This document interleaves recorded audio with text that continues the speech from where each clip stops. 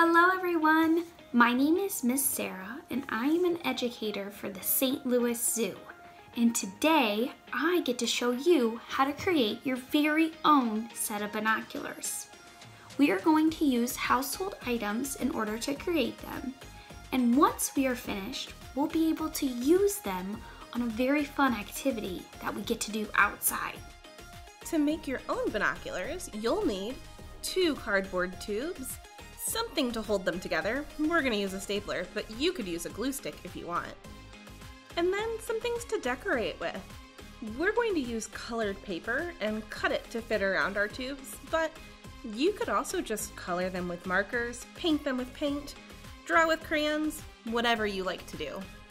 And if you want to be able to wear your binoculars around your neck, you'll just need some sort of ribbon or string or twine to add to them too.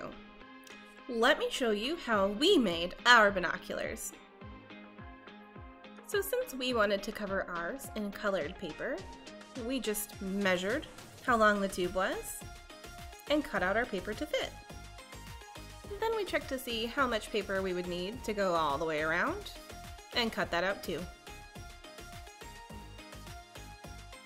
Once our paper was ready, we added a little glue to help it stick to the cardboard tube, rolled it around, and then added just a little piece of tape to help it stick.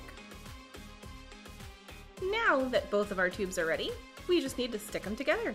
We're going to use a stapler, but you could use glue or tape, whatever you have at home.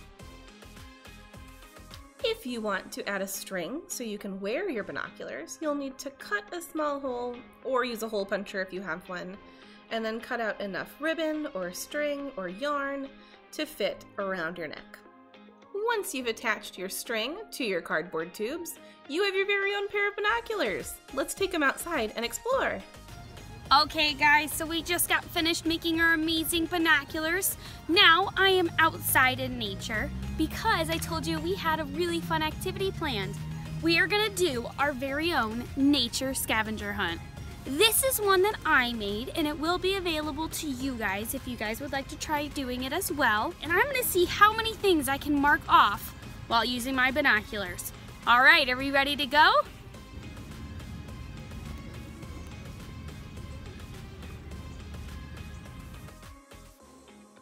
So guys, I was looking with my binoculars and I saw that there are some ants on this tree. So that means that I found an insect. So I can mark off that I have now seen an insect. Are you guys seeing what I'm seeing? I see that there's baby goslings over there with the geese. Aw, they're so cute. So I noticed 2 different things on our nature scavenger hunt. We have birds and I also saw water from the pond.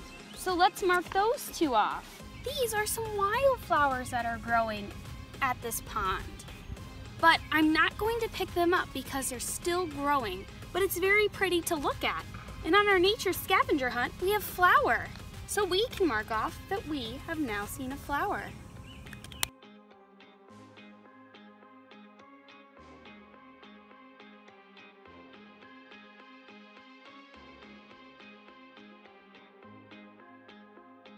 So if you guys were seeing up close, these are deer tracks we found while out here on the pond.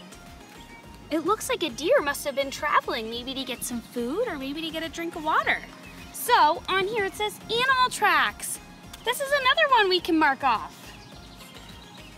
When I was looking through the woods, I found this tiny little feather. I'm not quite sure what bird it goes to, but it does have different colors on the very tips of the feather. It is very soft though, but I'm gonna put it back where I found it, right in nature. Ooh, look, I found some other feathers. Maybe they went together or to the same bird. But I see the feathers on our nature scavenger hunt. So let's mark it off.